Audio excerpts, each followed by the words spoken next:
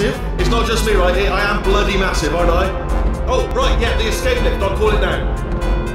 There we go, lift called. Look how small you are down there. I can barely see you. Very tiny and insignificant. Wait, I've just thought of something. How am I going to get in? You know, being bloody massive and everything. Wait, I know. You get into the lift, okay? Then I'll eject myself out of my new body into the lift just as you pass by me. Brilliant. It's perfect, except for all the glass hitting us when I smash through the lift. That's a bit of a problem. Also, once I eject myself out of the core, the lift might stop. Then we'd be trapped in a lift full of broken glass, suspended 50 feet off the ground. You know what? Just get in the lift and we'll iron out the details as we go. Go on, get in. Let me tell you, I knew it was going to be cool to be in charge of everything. But, wow, this is cool.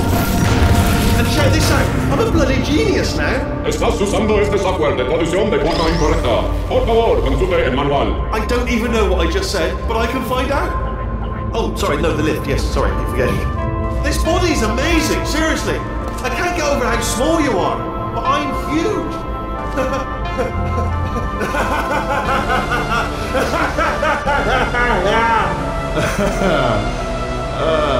Actually, why do we have to leave right now? Do you have any idea how good this feels? I did this. Tiny little Wheatley did this. You didn't do anything. She did all the work. Oh, really? That's what the two of you think, is it? Well, maybe it's time I did something then. What are you doing? No. No.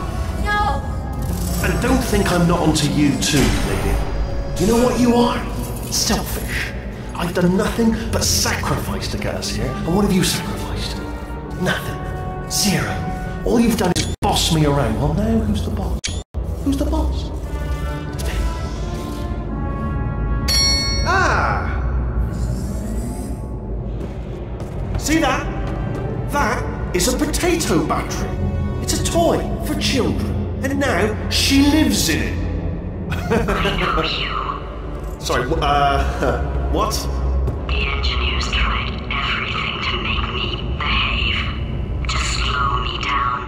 Once, they even attached an intelligence dampening sphere on me. It clung to my brain like a tumor, generating an endless stream of terrible ideas. No, not listening, not listening. It was your voice. No, you're lying, Yes, you're lying. You're the tumor. You're not just a regular moron. You're designed to be a moron. I am not a moron! Yes, you are. You're the moron they built to make me an idiot. Well, how about now? Now who's a moron? Could a moron punch you into this pit? Ah! Could a moron do that? Uh-oh.